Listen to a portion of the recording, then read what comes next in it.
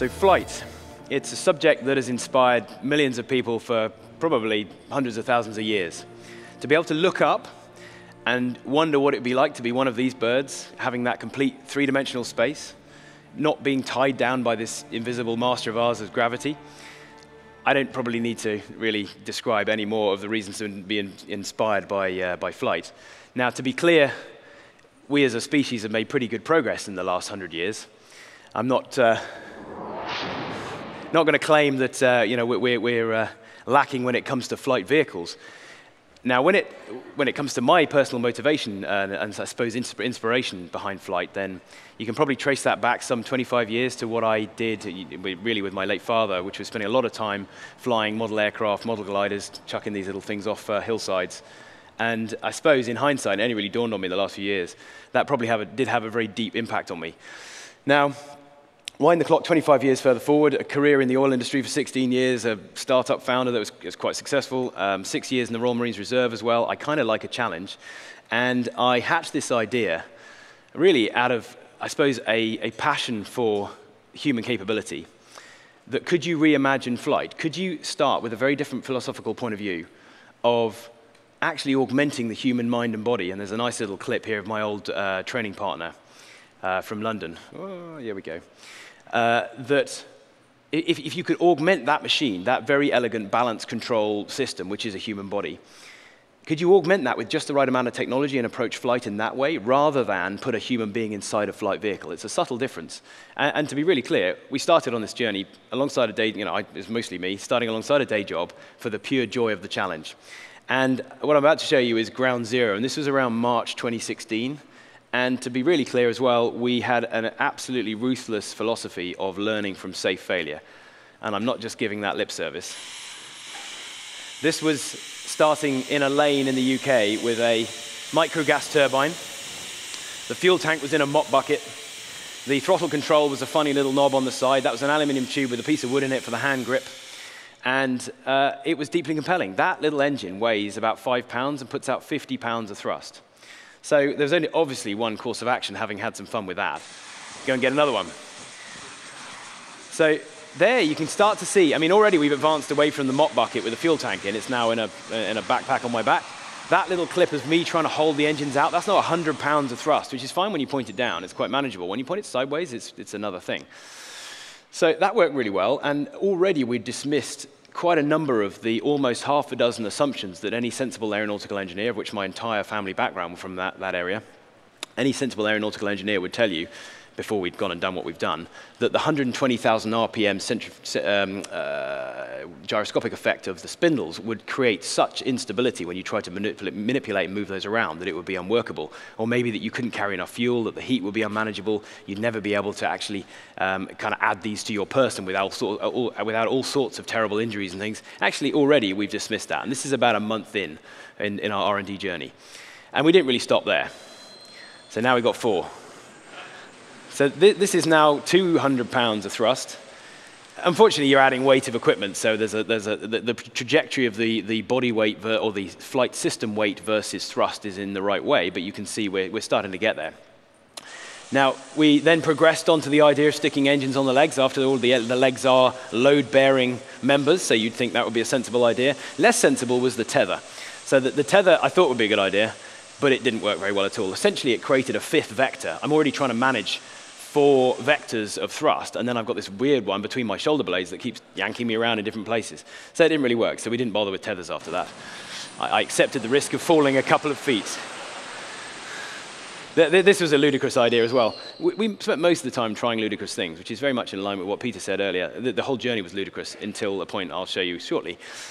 This is like 300 pounds of thrust, it's just unmanageable. And you might note as well, there's some bizarre things on my shoulders. That was an attempt to try and keep the batteries out of the heat swirling around my leg area, so we just strapped them to my shoulders. It wasn't a great look. Now, the model we kind of landed on, to pardon the pun, was having 2 engines on each arm and 1 on each leg. And you can see the steps we were going through here to try and refine this and try and evolve it. You can see tantalizingly close. The legs do weird things, though, with engines attached to them. We were getting very, very close, and this is very much in that realm that Peter talked about, around being kind of crazy. You know, every breakthrough idea is crazy until it works. Well, what I'm going to show you now is still absolutely my favorite slide. It is a very fuzzy little clip of the very first time, only some 8 months after that first engine in a lane, that we actually managed to do what we set out to do.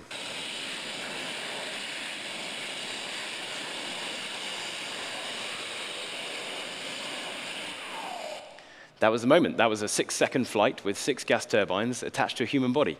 And ever since then, all we've gone and done is refined the system. So that was around November 2016. And there's a nice little sequence here. This was actually when we set a Guinness World Record for the fastest speed in a body-controlled jet suit. It's the best kind of record to set or break because there wasn't one before. So that was kind of an easy challenge. So we spent a fun day flying around this lake. This is quite some time ago now. Now, what you'll notice as well is that we've shifted the flight system from that very first rudimentary flight. We realized that if you start moving those leg engines up the body and put them around the waist, you solve a lot of problems. I used to destroy any ground pretty much I trod on with those engines so close to the ground, whereas up here it didn't cause a problem. Also, we had some amusing instances where the engines would actually ingest the exhaust from the arm engines into the intakes, and you just instantaneously melt all the blades out. You'd only see it if you replay the GoPro footage, and you see a little puff of sparks, and that was the innards of your engine departing. So that wasn't really very helpful. So by putting them up around the waist, that really helped, and then eventually we consolidated them to one larger engine, which still maintains this kind of tripod camera, tripod of thrust, but is a much better system. Now, that was around, the first flight was around November 2016. We then went through the winter of refining the system and started to plot this idea of, well, I wonder whether the small number of people that we'd actually shown this to would seem to be deeply impressed and quite inspired by what we'd done. So we thought, well, I wonder if we go and share this more widely with the world. So we planned to launch it it was around April 2017. And we did a launch video with Wired and Red Bull to try and help nudge it towards the pioneering step of human aviation rather than the ludicrous attempt to blow yourself up, which the British press might be a bit more inclined to go for. So we launched it, and within a week, I got a call from Chris Anderson to go and do TED, which was very flattering and also horrifying because he said, could you fly it there? And we hadn't done any public events at all at that point. So I thought that really is I want to say something or bust opportunity. I got all the equipment together, we went to go and do the event, and the last minute, the Drapers, if you see Tim Draper up in the top corner of that picture, the Drapers reached out and said, I didn't really honestly know the Drapers at the time, they reached out and said, on the way, could you stop off in San Mateo and do a little demo of this, because this looks like amazing if it's real, because it doesn't even look real. And I stopped off and did a very short little demo in their car park at the VC open day, and then Tim got out a $100 bill and wrote my VC investment opportunity on the $100 bill, and that was my raise, and I'm still wearing the equipment, because that was about 30 seconds after I landed. And then we went on to TED, and luckily pulled off a flight without crashing at TED. So that was a pretty intense first month of existence of the company. Now, since then, we've done 51 live flight events in 18 countries. It's kind of been seen by millions of people all over the world. And I'm pretty pleased with where we've got to from a capability point of view.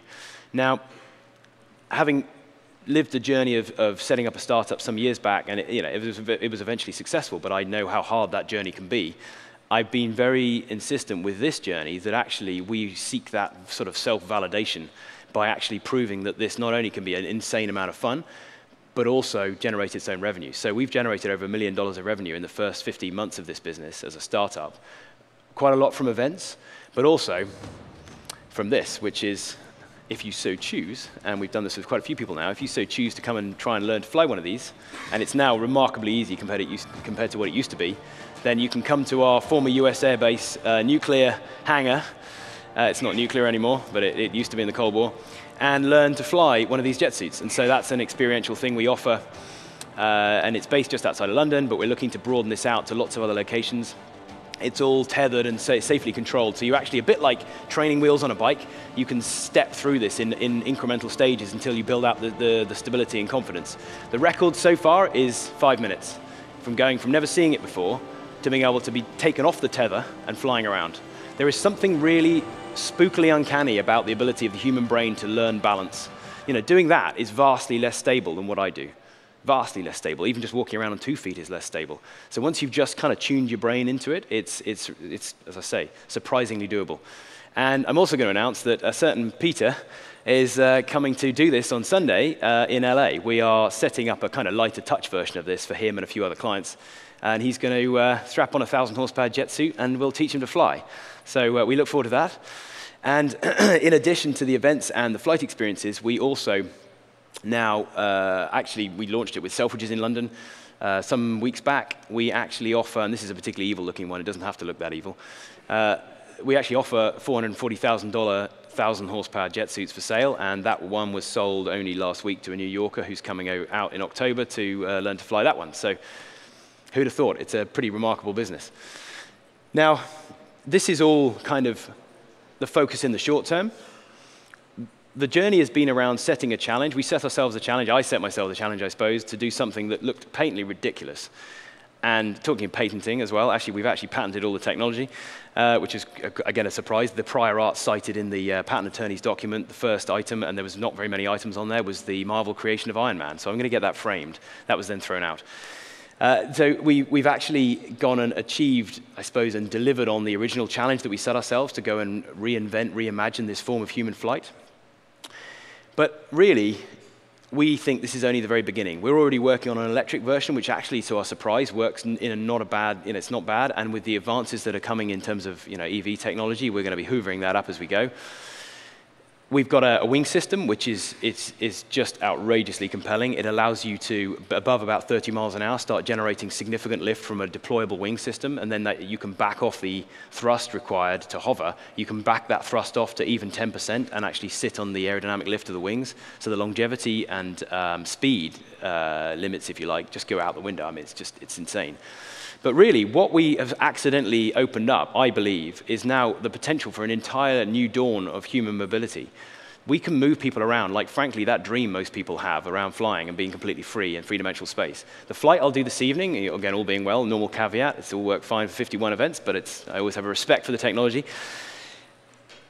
That feeling of actually lifting off the ground and having that complete three-dimensional just freedom to look where you want to go and just go there is like nothing else anybody's ever experienced, and that's what we want to bring to a bigger audience. Now, how do we accelerate that journey? Race them. So this is a little kind of B-roll set of clips. So this was a bit of a laugh. This was just chasing a jet ski. This should be really chasing two other pilots, but at the time we just had that jet ski. So if you imagine you marry up kind of nighttime Formula One with Red Bull Air Race pylons over water. Water's sensible, because then if you lose it, you just go in the water. The water-triggered life jacket pops up, and you just feel a bit sad about the damage you do to the engines. We've got other pilots. That guy in the background, he was a bit of a slow starter. He only took 15 minutes to learn to do that. And training other especially capable, young athletic people half my age is going to be outrageous. I think we'll really push the boundaries. And this little sequence is designed to paint a little bit more of a picture of what that race series would look like. So you imagine the Bay Area, Singapore Harbor, Dubai. You imagine a bunch of 20-something ex-gymnasts, rock climbers, dirt bike riders, all the suits skinned differently. We 3D print most of the equipment. The arm mounts are some of the biggest single aluminum 3D prints ever done to keep it light and organic. We run a heads-up display system, so you could broadcast that live to an audience. You could broadcast that to actually a VR immersive experience in your home. Hell, you could even go cryptocurrency betting on the outcome if you want. So when modern-day motorsport, and rightly so, has managed to eliminate so much of the kind of drama and impact of people crashing, we can safely have people losing it, clipping obstacles, and spinning out into the water, and it'll look outrageous. So this is where we're going. This is the mechanism by which we accelerate the development of the technology throughout the last probably several hundred years. Every time somebody says, mine's faster than yours, it tends to push the technology. So that's where we're really heading. And as I say, that's going to fuel the journey onto this revolution we believe we can open in terms of human mobility. Now, I've got one last thing to kind of offer you. And we haven't shared this with anybody else yet, and I saved it for this stage. We've got so far with this race series plan that we're now willing to reveal that we've got 6 race team slots available for 2019. And before you get too worried, I'm not suggesting you necessarily have to fly it yourself. Think more Formula One, NASCAR, or GT Cup. You can sponsor, if you want, an individual race team slot. We can find you the pilot. Hell, you can find the pilot if you want. We skin the entire 3D printed suit and a backup in exactly how you want it to be. And you get to enjoy something that will make Formula One, IndyCar, NASCAR look pretty dull. And that'll then tour around all of these ridiculous venues. Again, they'll all be water venues. And that's the mechanism by which we then go and accelerate this journey. And I suppose to end it, this is a shot of what it feels like, the best I can give you, what it feels like to fly at sunset over Malibu Beach, except there's only me there. And we've got several other pilots, and next time we do this, there'll be a little mini race going on, and that's the future that we believe we can unlock, and that's the future we'd like to offer you to be part of. Thank you very much.